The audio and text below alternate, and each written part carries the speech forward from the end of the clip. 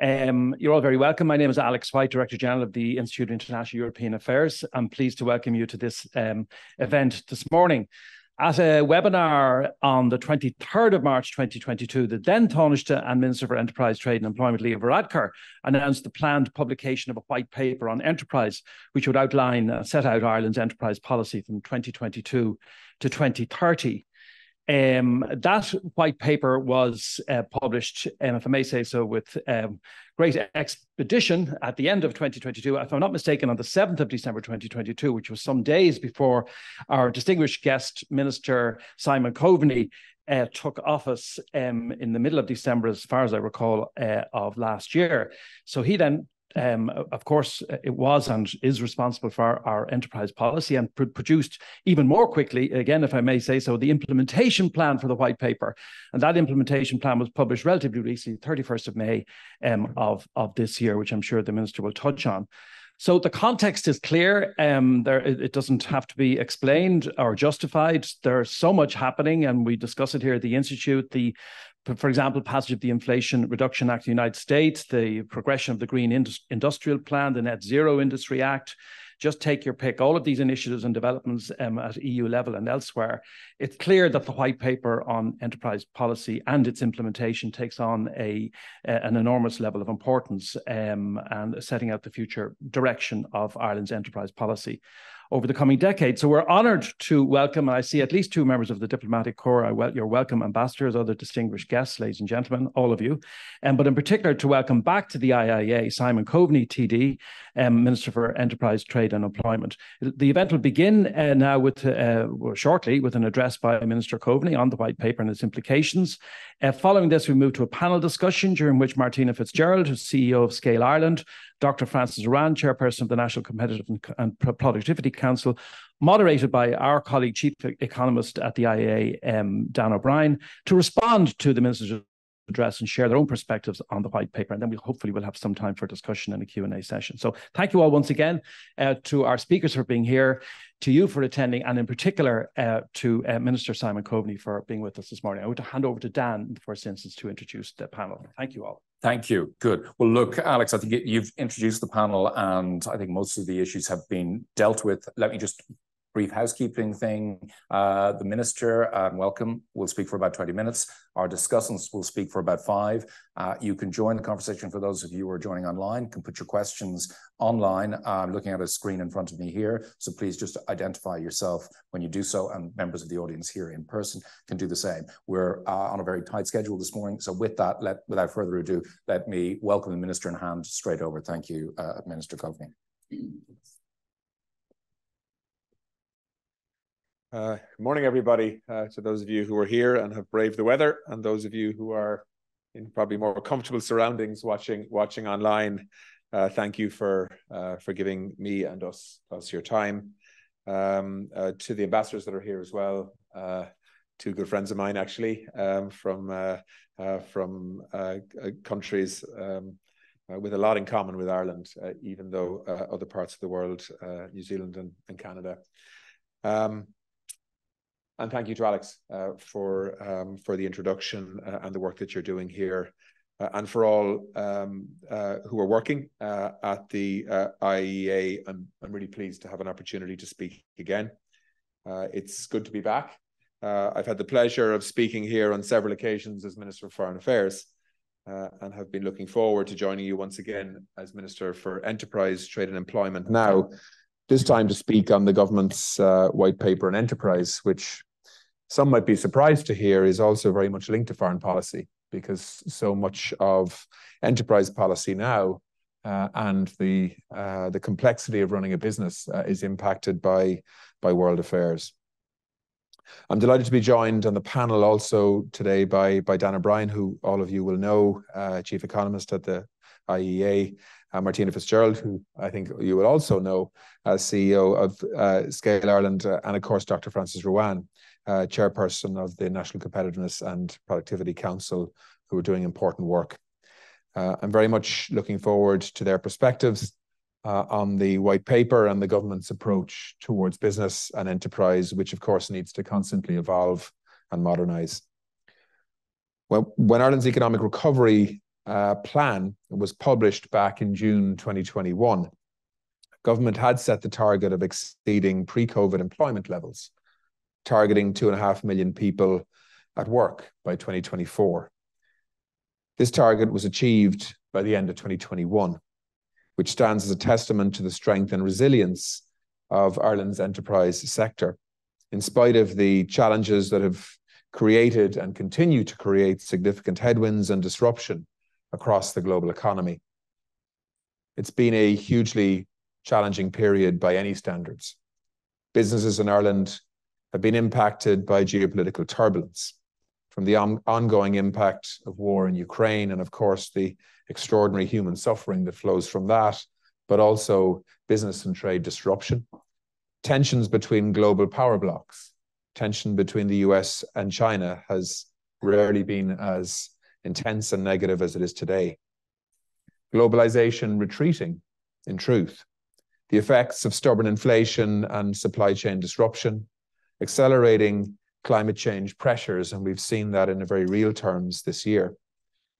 Continued fluctuations in energy markets and ongoing impacts of Brexit and the aftermath of the COVID-19 pandemic, which hasn't fully gone away.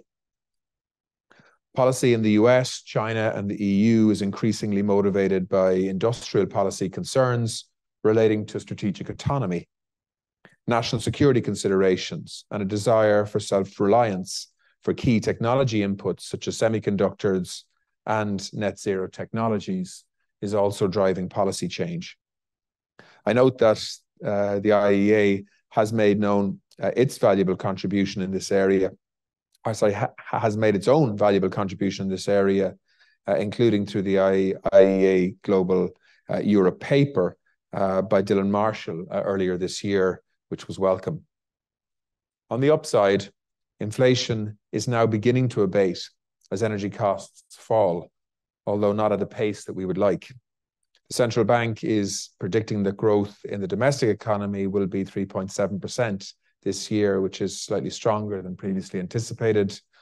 But that figure, of course, can still change. And while there have been some very unwelcome job losses in our globalized technology sector this year, it is important to put these strains in context. Overall job losses in big tech in Ireland represent about 2% of employment in that tech sector here, which is a fraction of the growth delivered over the last 5 years or so. Today, we've more people at work than ever before. Female participation in the workforce is at an all-time high, and youth unemployment remains relatively low and continuing to fall. So there is no doubt that the economy remains in strong health. We have a strong macroeconomic and fiscal position, sound institutions, and a supportive business environment. Our job in government, though, is to ensure that we maintain all of these gains and that we make ambitious plans for the future in the face of uncertainty, the kind of uncertainty that I mentioned earlier. In that context, it's vital that we deliver a strong enterprise-focused budget in a few weeks' time.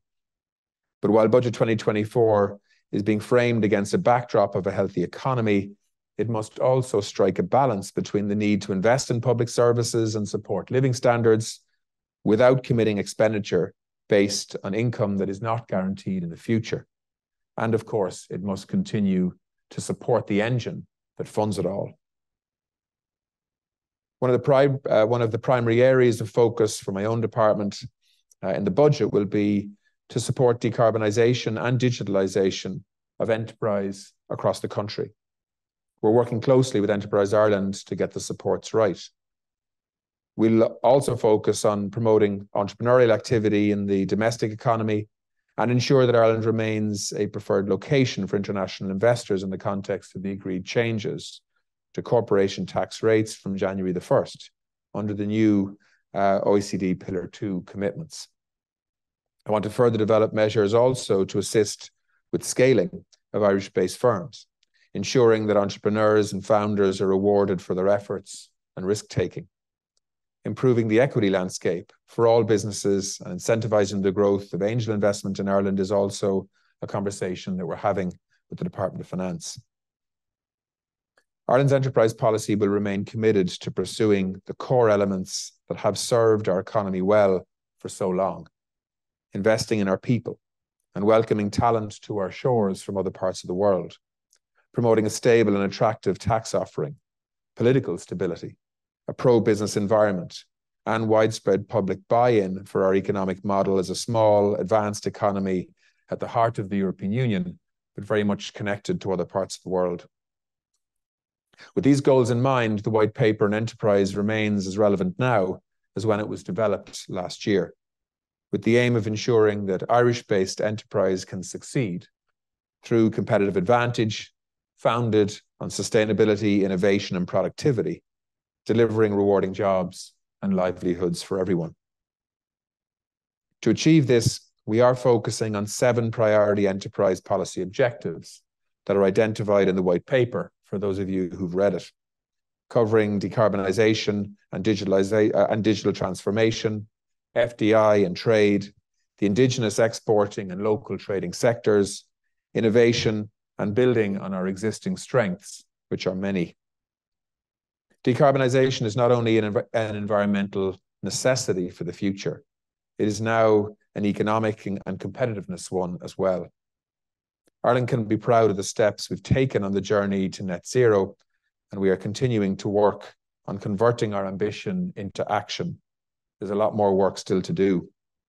Our commitment to climate neutrality by 2050, the introduction of carbon budgets, the establishment of the sectoral emission ceilings, and the implementation of climate action plans to meet these targets are all critical steps towards decarbonising our society as well as our economy. With these commitments, the White Paper broadly aligns with the objectives and ambition of the EU's Green Deal Industrial Plan and the Net Zero Industry Act, which place decarbonisation and climate change as key drivers and determinants of industrial policy. We now know that climate and the environment are now central to competitiveness and business success, as well as, of course, a moral imperative. The green transition, moving towards a cleaner energy system and protecting ecosystems, is something Ireland must deliver. And in my view, only public-private and government-business partnership can deliver on the scale that's needed. We have natural competitive advantage on renewable energy, and we must use it with a level of ambition that has never previously been adopted. A maritime area approximately 9 times the size of our landmass and a powerful wind resource can not only deliver climate targets, but transform economic development and energy security over the coming decades. That's why I'm developing a national industrial strategy for offshore wind that will look to maximize the economic opportunity from both a supply chain and industrial demand perspective, associated with our overall target of harnessing 37 gigawatts of offshore wind by 2050. This is a hugely exciting plan in terms of impact, and many have compared it with the level of ambition in the 1920s when the States set about building Ardnacrusha. Crusher. Digital technologies will play a major role in shaping global competitiveness and productivity over the coming decades. And Ireland is well placed to be at the fore in harnessing the opportunities of rapid developments in AI, machine learning, quantum computing, and many other emerging technologies. Digitalization and innovation will also be critical in decoupling economic growth from emissions. Digital transformation is opening up new opportunities. My apologies. Opening up new opportunities in areas such as green technology, sustainable product design, green finance, and digital services.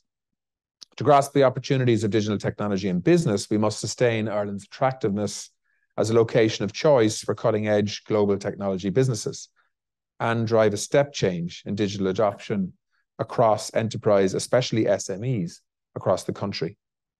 We want 90% of SMEs to have achieved basic digital intensity by 2030. And we will help realise that ambition through our multi-annual Digital Transition Fund, designed to help companies at all stages of their digital journey. We also want to nurture digital startups and ensure a modern, cohesive and well-resourced regulatory framework for digital.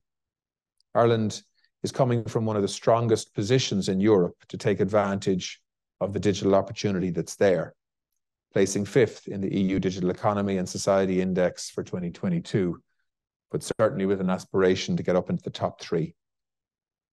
In reality, however, we are aware the digital economy is running at 2 speeds, and this is something that the white paper needs to work to address. Some larger companies in particular, and in the multinational sector, are very much at the cutting edge in this space. Many of our SMEs are not yet, and we need to help them get there. Despite the increasingly challenging nature of the global trading environment, Ireland has enhanced its status as a safe, competitive location to build and sustain global business. If anything, geopolitical tension and Brexit fallout have reinforced that position in recent years. The IDA's performance in the first half of this year, attracting 139 new investments with a strong regional footprint, is remarkable, and that represents well over 12,000 new jobs linked to those projects. And it's worth noting, 52% of those projects were companies investing in Ireland for the very first time. As global competition for foreign direct investment intensifies, the white paper seeks to ensure that Ireland remains agile and ambitious in ensuring that our value proposition remains amongst the best in the world. And we will continue to champion the open, rules-based, free trade model that has underpinned our economic success for decades now. To that end, we'll continue to ensure that Ireland is embedded in global supply chains. We'll strengthen linkages between our foreign-owned multinationals and SMEs by developing more collaborative enterprise ecosystems. And we will prioritise sustainability as a key consideration in promoting Ireland as a climate-friendly and sustainable business environment for the future that guarantees not only lower emissions, but also energy security in terms of supply.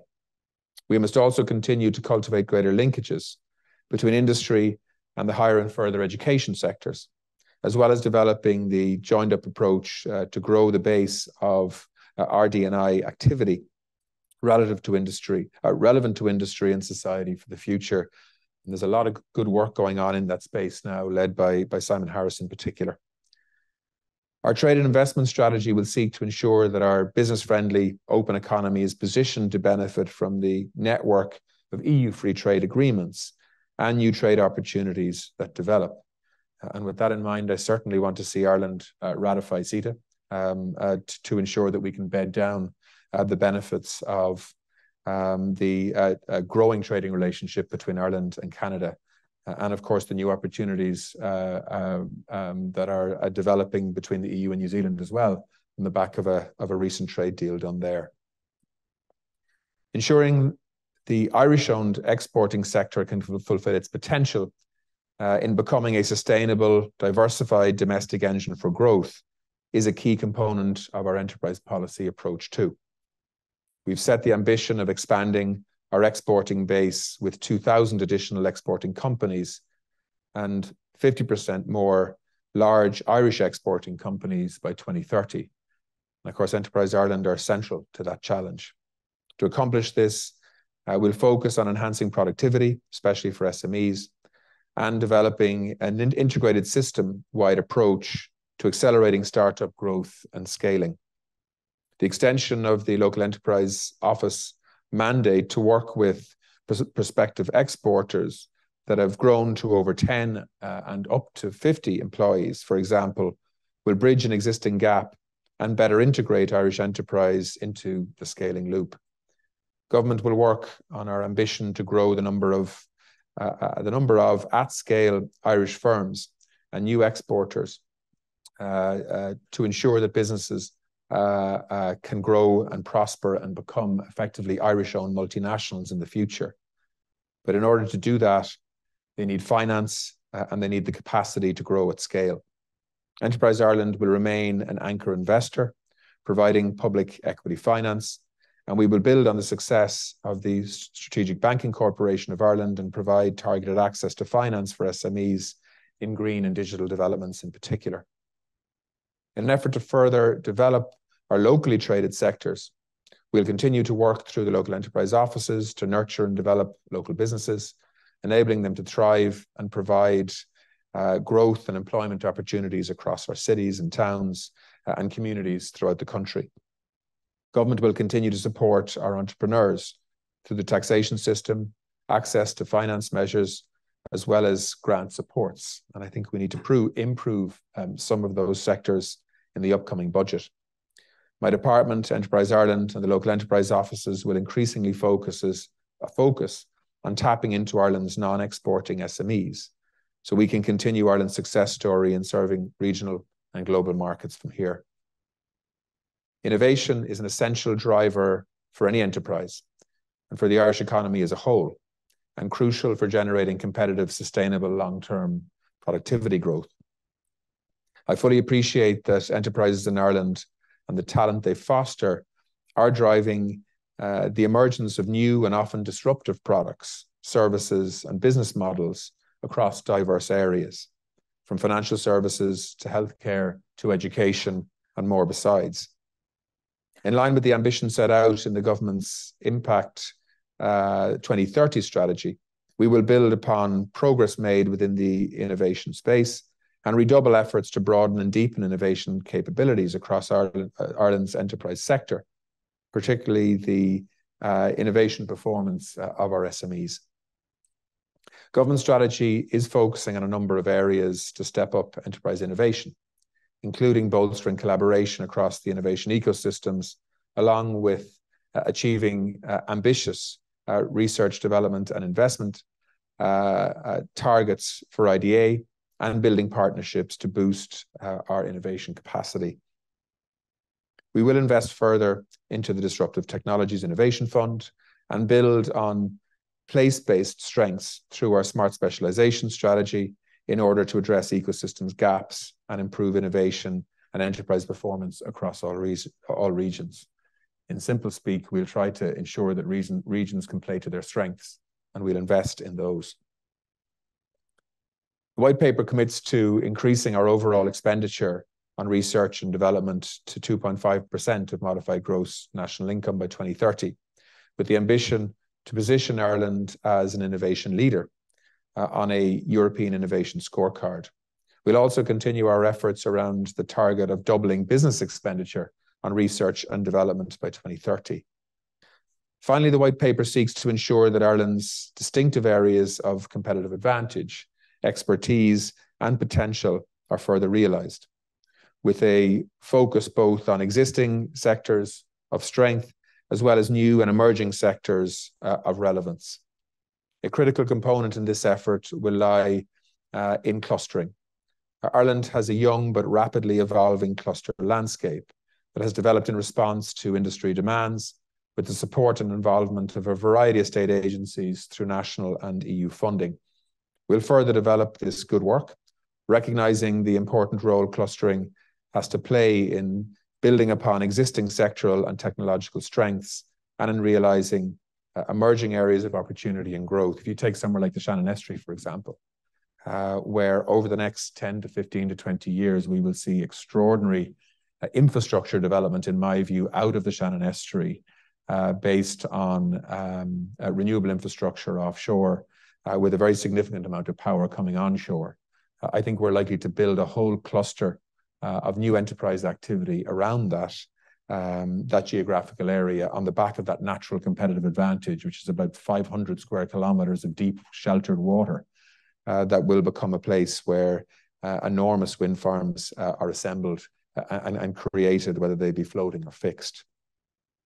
And that's just one example, but there are many others where certain regions in Ireland have natural competitive advantage, where we can build significant clusters of growth and activity. Cork is another one, as by the end of 2025, we'll have the Celtic Interconnector with France, which I think will, along with the other energy capacity coming out of Cork, which is currently about 30% of the country's energy generation, will build out new clusters based on that energy growth capacity. In this effort, my department has committed to developing a national clustering programme, which will fund 5 national cluster organizations by 2025.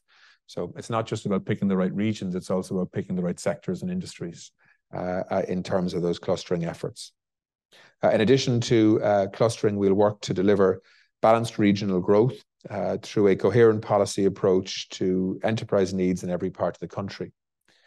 Through the local enterprise offices and ongoing initiatives such as our smart specialization strategy and the implementation of our 9 regional enterprise plans, we will continue to drive collaboration initiatives that can help strengthen the regional enterprise ecosystem.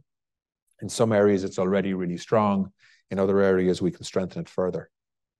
While implementation of the white paper will focus on progressing the 7 enterprise priority objectives, we must also ensure the economy has the necessary carrying capacity to sustain a competitive enterprise environment and the pace of growth that we've seen in recent years.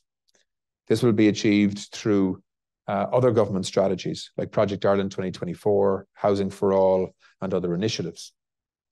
More homes need to be built. We know that. But more homes are being built. 30,000 built last year, which is more than 40% up on the previous year in 2021. Recent CSO figures show a continuation of this trend during 2023, with completions, planning permissions, and commencements all up. But we know we still have an awful lot of work to do in terms of responding to housing pressures, which is fundamentally about a supply meeting demand challenge, as well as a whole range of other things linked to housing that the government continues to prioritise and is working on. Government also maintains a commitment to driving substantial investment in overcoming other constraints in areas such as transport infrastructure, energy, water, and climate adaptation. At 5% now of modified gross national income, our National Development Plan investment is now well above the European average. We're spending over 12 billion euros a year on capital investment for the future. I can remember a time when we were spending a fraction of that. That's why my overriding concern in this and future budgets is to never allow the country to move back into the space of a boom and bust cycle, where the country literally runs out of money. And what we have to do in response to that is literally stop virtually all capital expenditure until we can afford to do it again. That is no way to run a country or an economy. And we know the kind of havoc that wreaked on Ireland 15 years ago or more when we had to rely on the IMF in terms of emergency funding. Given the resources that Ireland has today, the talent we have and the experience we have over the last number of decades, putting together budgets like the one that is just going to take place in a few weeks' time, needs to ensure that we put enough money and resources aside to make sure that we plan for the future in a responsible way, while at the same time responding to today's demands, which are many, from families, from households, and from businesses. In conclusion, through the white paper and enterprise, the government has sought to ensure that we build on these strong foundations already in place, and that Irish enterprise and Ireland's workforce can leverage the abundance of ingenuity, creativity, and resources at its disposal to overcome the challenges and realise the opportunities facing us today. The opportunities and challenges are both significant, but also exciting. In May of this year, my department published the first consecutive 2-year implementation plan of cross-government activity to implement the white paper's commitments, reporting on the progress made against the 40 key initiatives contained within its first implementation plan will occur biannually, with the first of these reports currently under development and due to be finalised very shortly. So I look forward to updating you on progress as it's completed. And in the meantime, thanks once again for giving me an opportunity to outline to you the core pillars, if you like, of enterprise policy today, which I think can serve us very well into the future. Without a strong economy, without a strong enterprise sector, much of the other things that the government wants to and needs to do are simply unaffordable. Often in Irish political debate, there's not enough discussion on how we create the wealth that can actually generate the supports that government needs to spend to support vulnerable people, to look after the well-being of society, and support families, households, and businesses in the way that we need to in difficult times. That's my job, and we're very focused on doing that. So thanks very much, and I look forward to any questions or comments that people might have.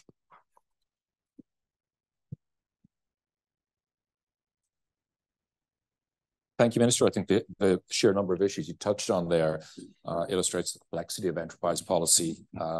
It's always been the case, and I suppose these days with security and issues around reducing emissions, there are very difficult trade-offs as well involved in developing an enterprise policy. So let me go to our two respondents and discussants today. Martina Fitzgerald is the CEO of Scale Ireland, independent not-for-profit organisation representing the Irish tech, startup and scaling companies, and Frances Ruane, who is, amongst other things, the chair of the National Competitiveness and Productivity Council. So you have a few minutes of prepared remarks, and also if you have any questions on the basis of what the Minister said just now, please feel free to put them to get the conversation going. Martina. Well, first of all, I want to welcome the Minister's continuing endorsement of the Indigenous tech sector since he assumed the ministry. This is not the first room that I've been in that he has spoke so strongly in terms of support for Indigenous tech startups and scaling companies. And we welcome the ambition of the government in the white paper in relation to making Ireland an innovation leader. We also welcome the targets, 20% increase in high potential startups by 2024, and a doubling of those large exporting companies, Indigenous companies, because Ireland has a very low rate of SMEs engaged in exporting activities compared to many countries in Europe, which was highlighted by the OECD. And all of our members, Scale Ireland's members, with their fintech, clean tech, agri-tech, ed-tech, they're all export orientated from the beginning, and they have global ambitions. So we welcome those targets, and obviously what will be key is the implementation. We also see Terence here in the audience today, and we welcome, and he has finished his tenure as chair of Enterprise Ireland, but we do welcome the ambition of Enterprise Ireland that Leo Clancy had said that he would like to see this sector over the next 25 years of Enterprise Ireland's time, this sector becoming a prime driver of our economic growth. And that very much aligns with what's happening in Europe. We are very supportive of the European Startup Nation standards, the best practices for Indigenous tech startups and scaling companies. I'm now a member of the advisory board of the new agency that's going to drive that forward. And we've been part of all the roadmaps on Indigenous tech sectors across Europe because it is strategic, it's important, and at a European level, they realize that this is going to drive jobs, innovation, and employment and exports. And I think the roadmap in terms of the white paper is very much recognizing that. So I first of all want to say that, and also recognize all the government's support for the sector in recent budgets and so forth. Now, we are having this conversation, and the now is we are having this conversation that unfortunately Ireland over the last little while has been slipping back in some of the global rankings in terms of innovation. I think the latest one is going to be published today, the results of which we don't know, but that is of concern. And that has been happening because other countries are also recognizing the strategic nature of this sector. And we have to be very mindful of that. I do think the white paper provides a good roadmap on what we have to do, not only in meeting those targets, but we do have to increase our spending in research and development. And there's a very good target there, 2.5% of national gross income by 2030. That is imperative. It also sets out that it supports targeted schemes in terms of promoting entrepreneurship, investment, and also the retaining and recruitment of staff in the sector because they are global jobs. So we support all that. But what we do need to see is a greater uptake of those schemes And the white paper has given us a very strong, I suppose, recommendation that enterprise, and we would believe that you would be a champion and with finance of perhaps looking at these schemes and seeing what we could do to increase that uptake. And I know, Minister, you get that a lot, so it would be wrong of me not to mention it today. But overall, what are we talking about? We're talking about supporting entrepreneurs. And that's where I'm going to end my contribution on. We're talking about the founders of Herdwatch, which the Minister would have met last week or the week before at the Ploughing Championship, that compile millions of records on herds, or Food Cloud that are tackling through their tech solution food wastage, or Kilter, an early stage startup that's got funding to deal with encryption of child abuse images, or Newswhip that's dealing with disinformation. AMCS, a massive company in Limerick, or Urgent, the biggest Irish medtech, employing hundreds in Galway, that started over a butcher shop 20 years ago and now is a global leader, and teamwork. So we have to match their ambition. And I think if implemented, this white paper gives us the roadmap. And I think it's really important that we stay focused on that, particularly given those global rankings.